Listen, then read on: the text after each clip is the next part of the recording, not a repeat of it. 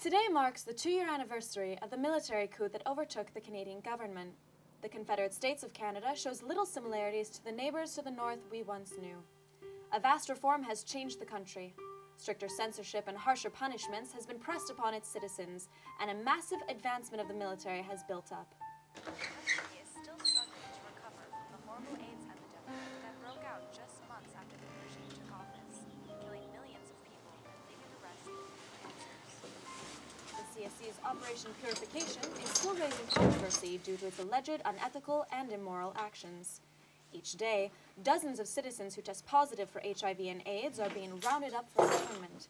The CSC refuses to give any comment on the treatment of these citizens, claiming that it is only for the greater good. The U.S. government continues to refuse cooperation with the Canadian government, a stance that political analysts are saying is quickly turning into a situation more tense than the Cuban Missile. I was watching that. Are they still going on about Canada? You don't think it's still important? Not really.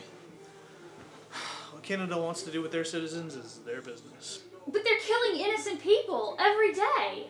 Well, when a massive AIDS epidemic wipes out a quarter of their population, can you blame them? Are you saying you agree with them?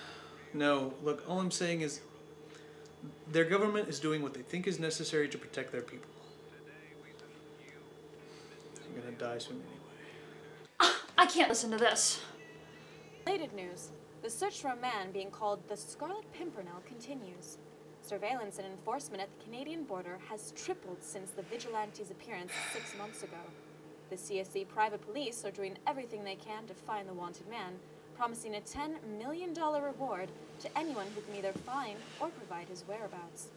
The U.S. government still refuses to help the CSC in the investigation despite their pressure, as they now believe that he is, in fact, an American citizen. The Pimpernel has risen to superhero publicity due to his actions against the Canadian internment. Since his appearance, he has reportedly rescued over 200 people suffering from HIV and AIDS in Canada. While none of the survivors will come forward to speak openly about it, all have only said one thing: he saved us from certain death. The Pimpernel was named after Canadian police. The Scarlet Pimpernel is a hero.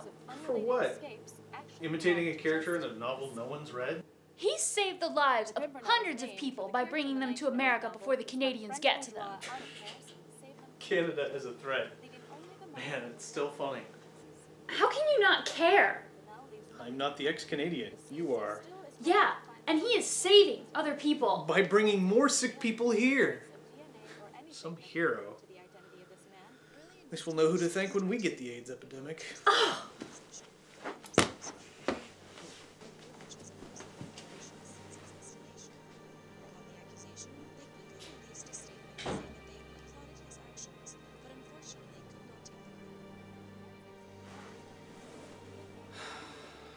The identity of this man, who has eluded capture thus far.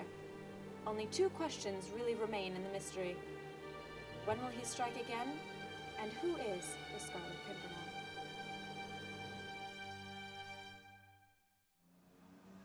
You have 1 new voice message. Maggie, you've got to help me. They're coming for me. I need to get out of here. Maggie, I tested positive. They're going to be coming soon. They've already blocked my passport. There's nothing.